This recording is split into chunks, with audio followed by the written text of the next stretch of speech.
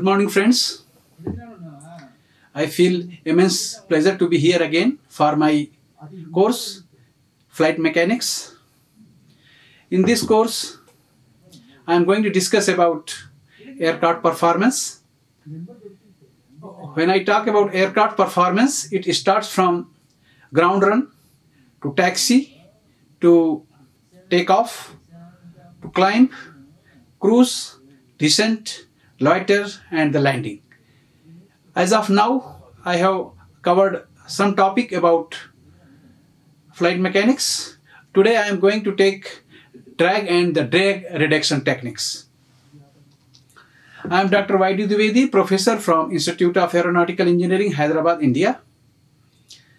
The overview for the today's lectures are: first I will discuss about introduction of drag, then what is the drag.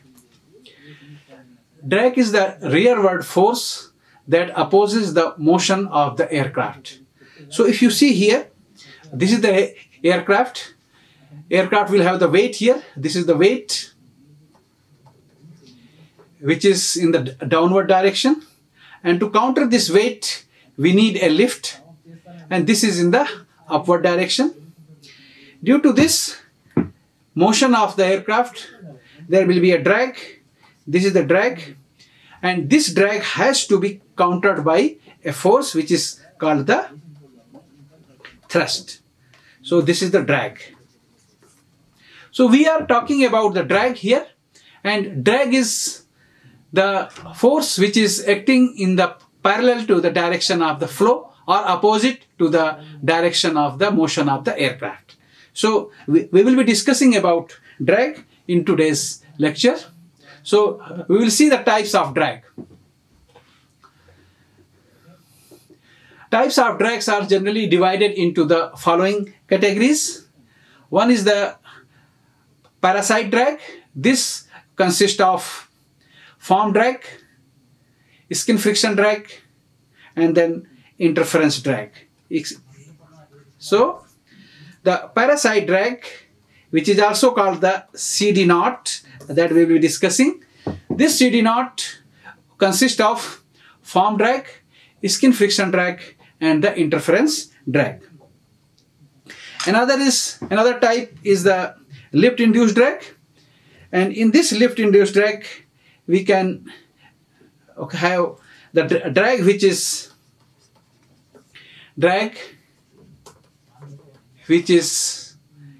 generated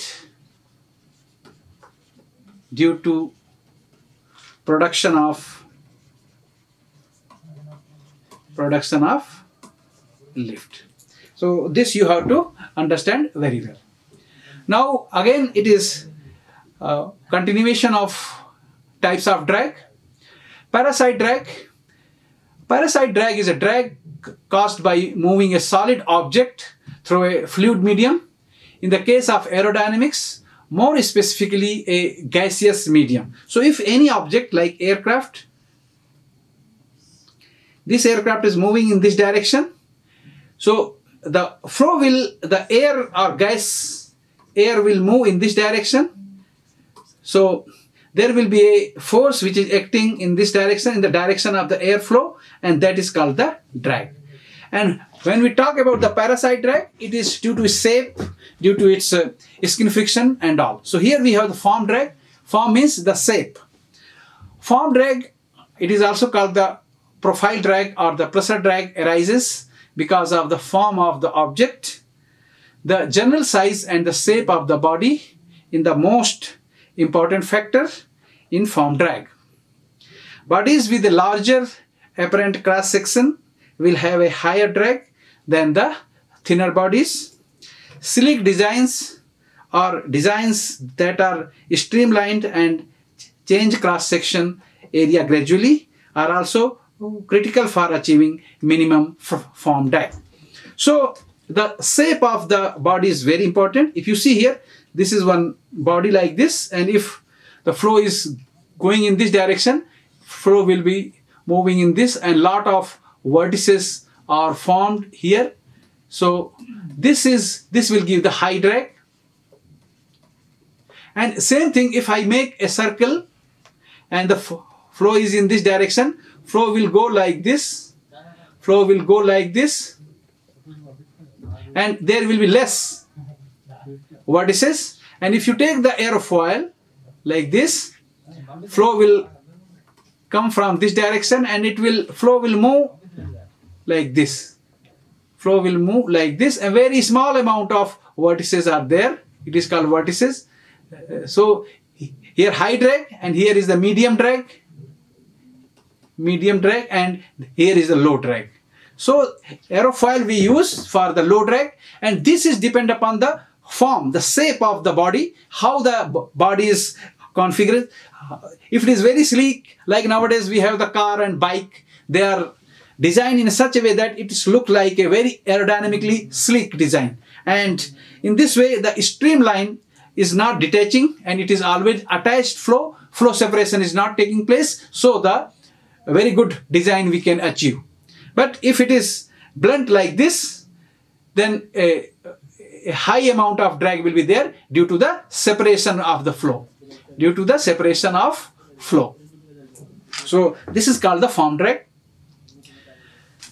Lift-induced drag, it is lift-induced drag in aerodynamics. Lift-induced drag, induced drag, or vortex drag, or sometimes drag due to lift. There are different names. First one is the lift-induced drag. Another is the induced drag. Third one is the vortex drag. Fourth one is lift due to drag due to lift. Is a drag force that occurs whenever moving object redirects the airflow coming at it. This drag force occurs in airplane due to the wing or a lifting body redirected air to cause lift, and also it occurs in cars and airfoil wings that redirect air to cause a down force. So it is happening due to the downwash. If you see here, this is the airfoil, flow is going from here and it is, this is here a downwash. So if it is, velocity vector is this, as it is reaching to the airfoil, this velocity vector will change like this. So there is, this is the downwash W. This is the downwash. This is the V vector and this is the V prime. Now the new, it is a local velocity, and this local velocity is influenced by this downwash. So this downwash is creating this induced drag. So this drag is lift dependent drag and it is directly related to the velocity. It is this drag, or CDI, is 1 by V. It is inversely proportional to the V. Another type of drag which is happening due to the sonic wave. Wave drag is the component of the drag on aircraft, that is blade tips and projectiles moving at a transonic and the supersonic speed due to the presence of the shock. So this you can see here. The shock waves are formed. These shock waves will generate the drag, and if you, it is Mach number and this is the drag. So up to 0.6 it is very slow increase. As you increase to 0.8 and 1, all of a sudden like this. So this is called the wave drag. This wave drag is happening due to the shock wave formation as shown in this diagram. This is thus due to the shock waves. This drag is generated on the aircraft. So we can show this thing, depiction of total drag with each component. So here here is the total drag. This is the total drag, and this is and here is the air speed. So if you see here, we have here induced drag, and induced drag is inversely proportional. So CDI is inversely proportional to V, and the CD naught is proportional to V square. So if you see here, this is the form drag, the green color, this is the form drag, and this is the induced drag, and there is intersection between this. So this is the total drag, and this is your total drag line. This is shown from, this is the total drag line. So it is summation of induced drag plus minimum this form drag. So total drag CD is equal to CD naught plus KCL square. Here is this is the induced drag, and this is the form drag or parasite drag. So this is the net drag. This is the net drag. There is a summation of induced drag and the form drag. Now I will talk about the parasite drag, and this you can see how this parasite drag is developed. And as of now we have understand that this parasite drag is a pressure drag or form drag plus skin friction drag, wave drag and interference drag. If you combine this all four types of drag, it becomes the parasite drag. So this pressure drag or the form drag, due to pressure field in the boundary layer around the component. So if there is a, you can see here the form drag here. If there is a body and the flow is moving in this direction, a force will be generated in this direction, and this is the form drag here due to shape of this body.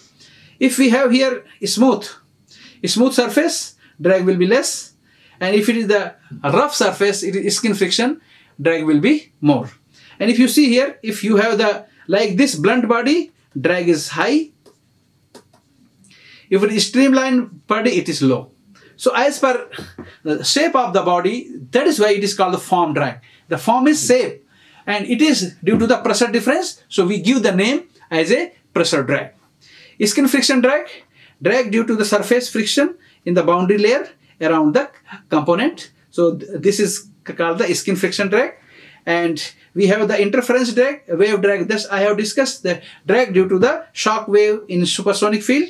And interference drag, it is the interference of the flow between the wing and the fuselage, between the fuselage and the engine, between the fuselage and the landing gear, wing and the engine, wing and the landing gear, and so on. There will not be the same flow if you take a individual component. So a drag will be generated. That drag is called the interference drag.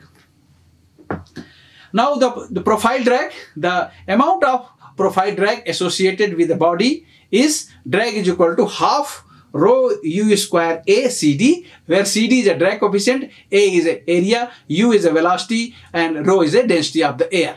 For car and the missiles and other bodies, the CD is on the projected area perpendicular to the oncoming flow or the frontal area. So how much the frontal area is there, that is depend upon that. So if you see here, this is your frontal area. Here the flow is sticking. So this frontal area will play the role for generation of the drag. And this a simulation is shown here by the help of the software. And this you can see that it is a streamlined, and this is the blunt line. This will have the more drag, and this will have less drag. That we have to understand about that. Okay, now the skin friction drag. Skin friction arises from the friction of the fluid against the skin of the object that is moving through it. Skin friction arises from the interaction between the fluid and the skin of the body, and is directly related to the wetted surface, the area of the surface of the body that is contact with the fluid.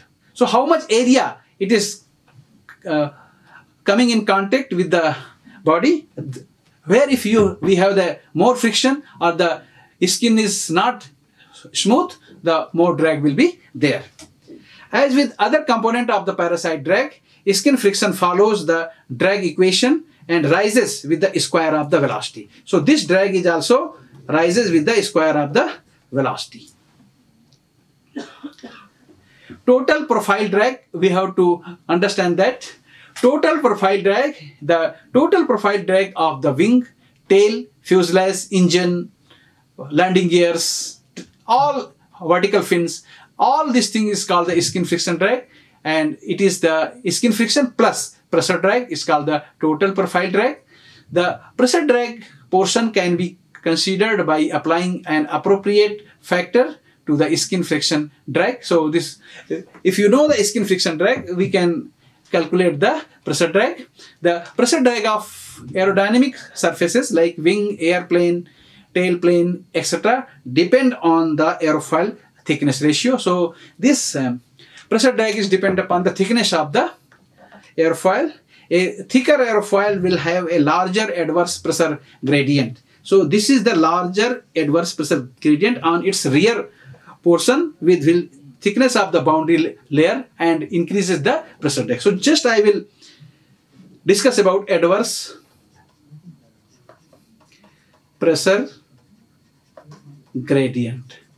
So if this is the aerofoil and if it is moving like this, and if I change the more angle, then what will happen? Flow will go like this and it will go like this. So if you see here, this is the 1, 2 and 3. So in this, and if this is the control value, so if you see here, the 1 will have less area, 3 will have the most area.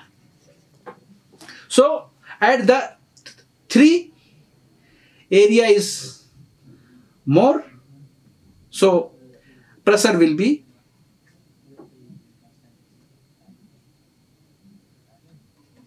here V1, V2, V3. So as the area is more, pressure will also be more. So velocity, here less velocity, here more velocity. So V1 is greater than V2 is greater than V3, and pressure P3 is greater than P2 is greater than P1. So here this pressure will try to force this thing, and this is called the adverse pressure, and the gradient between each point is called the gradient. So in this way, due to the velocity difference at each position of the airfoil, you will have the different pressure, and due to this, pressure gradient is generated. Now I will talk about the interference drag. Interference, I have shown that if there is an aircraft,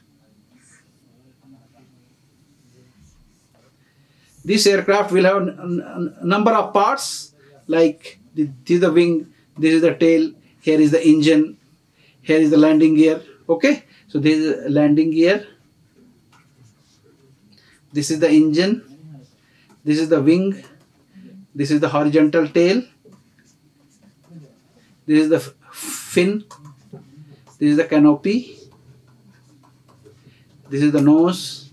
Okay, so if you see here, we have different parts here. These parts, and this is called fuselage. So there is an interference of the flow between the fuselage and the wing, wing to the fuselage, wing to the engine, engine to the landing gear to the tail to wing. Each and every component will be disturbed. The flow of each and every is interfered.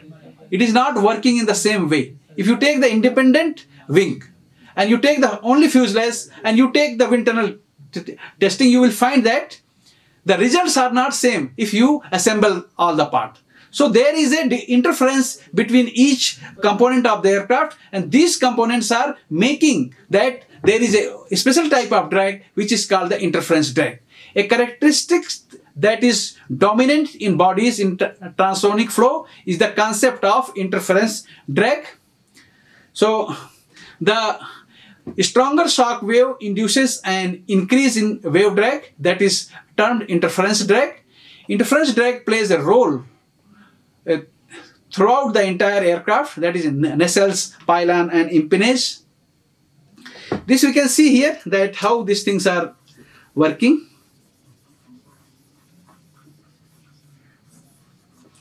So boundary layer and the pressure distribution of two bodies in the close proximity in a moving airflow can interact. This may result in a net combination of drag higher than the sum of the independent drag value of the two bodies. Wing fuselage interference drag could be as 4% to a wing profile drag. So if there is an interference for fuselage and the wing, nearly 4% addition of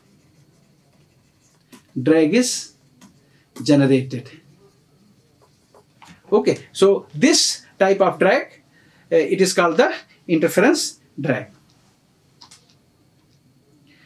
So I will discuss now the drag reduction techniques. So as of now, we have seen that there are different types of drag, and just I have depicted in one diagram. So drag is equal to profile drag plus induced drag plus wave drag.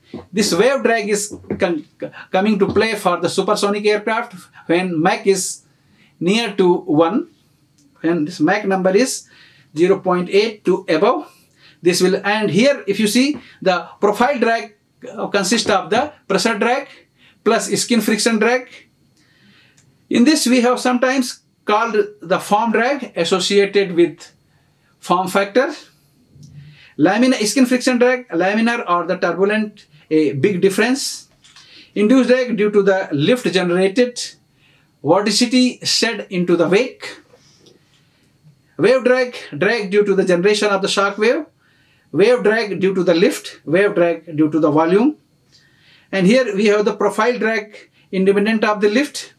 Additional profile drag due to the lift, the drag off from 2D airfoil at lift. Drag due to lift, zero lift drag. So this we have already discussed, only I have given a summary here. So now we will discuss how to reduce the drag. It is called the drag reduction technique. Most drag on modern turbojet airline and other large jet aircraft is caused due to the skin friction drag and the induced drag. So they are the two main important drags. That is, the first is the skin friction drag, and another one is the induced drag. These forms of drag are roughly 75% of the total drag, and reducing them is a major factor in decreasing fuel consumption. So if we are able to reduce then it is trying to decrease the fuel consumption. The first technique to reduce the induced drag is the winglet, which I am going to discuss first. The induced drag, how to reduce the induced drag. So winglets were developed to solve the problem of the parasite drag caused by other types of vortex suppression. Without any such device, the airflow around the tip is, so if you see here, if I make one wing like this, so what will happen? Due to the high pressure at the bottom and low pressure at the top, flow will start moving from bottom to top, and there is a circulation of this thing in both sides. Both sides of the wing there is a circulation. To avoid that, if we make at the wing tip, if we make like this, this is called winglet. This winglet was developed by the Whitcomb in 1964, and he has patented, and after that all aircrafts were equipped nowadays with winglet. So the winglets are very important devices to reduce the drag of the aircraft. The second method is to increase aspect ratio. So first one is the winglet for the induced drag reduction, and second is the aspect ratio increase. If you see some birds, those who are intercontinental like crane and albatross and all, they have very high aspect ratio. So aspect ratio is the ratio between the span to the chord, or it is the B square by S, where B square is the square of the span. So aspect ratio is equal to B square by S, where S is the area, B is the span. For rectangular wing, it is B by C, where C is the chord. So the second major drag component is the lift-induced drag. The classical way to decrease the lift-induced drag is to increase the aspect ratio of the wing. This has been done in the past, and the A340 wing aspect ratio is reached to 9.3. So means the wing in this direction, wing size is to be increased.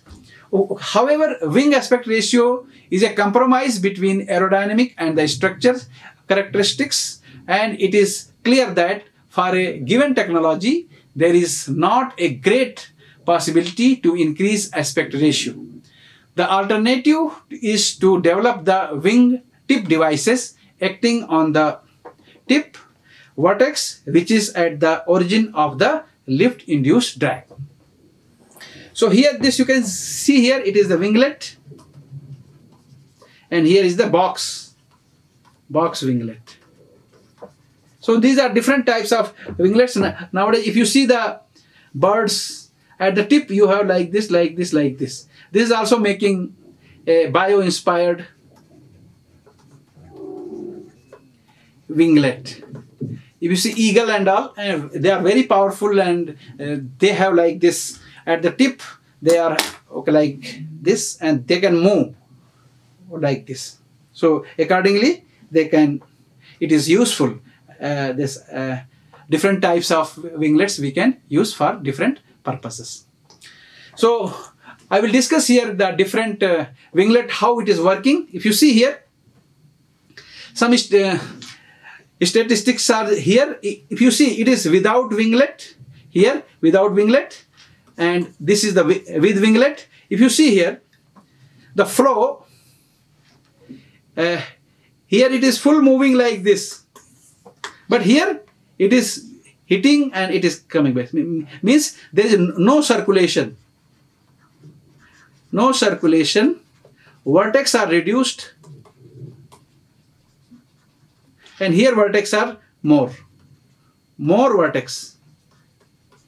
These vertex, one side is very high, another, if you put this winglet, it will be reduced. 5% emission it can reduce, and 5% saving of the fuel, and it is 500,000 of gallons of fuel one aircraft can save. This you can see here that if this is the winglet, the vertex are very, very small here. But if it is not there, if the winglet not there, very high amount of vertex are generated. So this will give high drag, high induced drag, and if you put the winglet, low induced drag will be generated. So like this we can find out the effect of the vertex and effect of the winglet on the induced drag. Now I will discuss about the reduction of skin friction drag. So one part of we have done, that is induced drag. Induced drag, we have the two method. One is the increase the aspect ratio, means increase the length comparing to the chord of the wing. If you do so, your induced drag will be reduced. Another way is your winglet. So different winglets we can use. I have given some example. So these are the few methods for induced drag. Now I will discuss about skin friction drag. Skin friction drag can be reduced by maintaining the laminar airflow. So it is skin smoothness. You make very smooth the wing and body of the aircraft. Laminar flow airfoil, if we use the airfoil which is laminar flow. Laminar flow control, removal of the thickening boundary layer by the suction. So these are the methods by which we can use the drag reduction by skin friction drag. Turbulent skin friction drag reduction. A skin friction drag reduction can be obtained with the use of passive boundary layer manipulator. Among the various devices, V-groove riblets have demonstrated substantial reduction up to 8% of the local skin friction drag. So in this, different methods are there. V-groove riblets like this. Like this, if we make on the wing and some part, so it is called the turbulent skin friction drag reduction. Shock control devices, if we want to reduce the shock waves or wave drag, then we have to make these bumps. These bumps are used to reduce the shock wave which are formed during supersonic flights. Next is very important, and so many aircrafts are using. If you can see here, these are the vortex generator. This vortex generator, if you see that this is the wing, layer of different layer at different positions we are making like this. So this, if flow is going from here, it will accelerate it. Further it will accelerate it.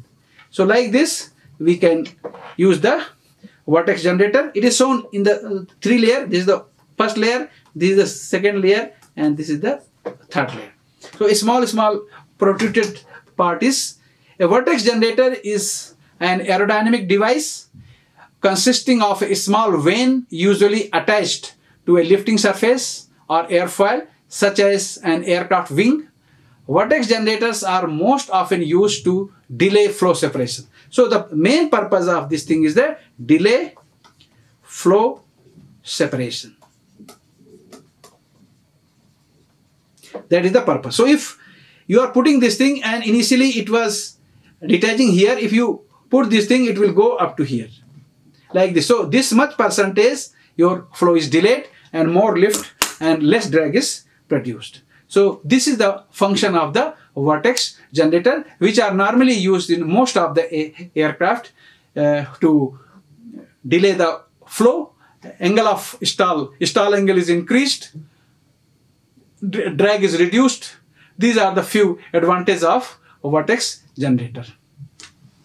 In the next lecture, I will be discussing about introduction to drag polar, estimation of drag polar, formulation of drag polar, lift concept for airfoil and the wing, concept of the wing, tip vortices, induced drag and formulations, 2D lift curve slope. These topics I am going to discuss in my next. Please be tuned for that. We have the references: Anderson J.D. Jr., Aircraft Performance and Design, International Edition, McGraw-Hill's, first edition, 1999. SL by M.E., Aircraft Performance Theory and Practices, AIA Education Series. These are the two major references. There are so many other books. Also, you can refer the NPTEL lecture of Dr. P.K. Ghosh, IIT Kanpur. Very nice lecture. It will be very useful for you all. Any questions you are welcome to ask. You can also mail me to my mail ydwedi@gmail.com. Oh, this is my email address. It will be nice if you can mail me. Thank you very much for the joining. Please like and subscribe this channel.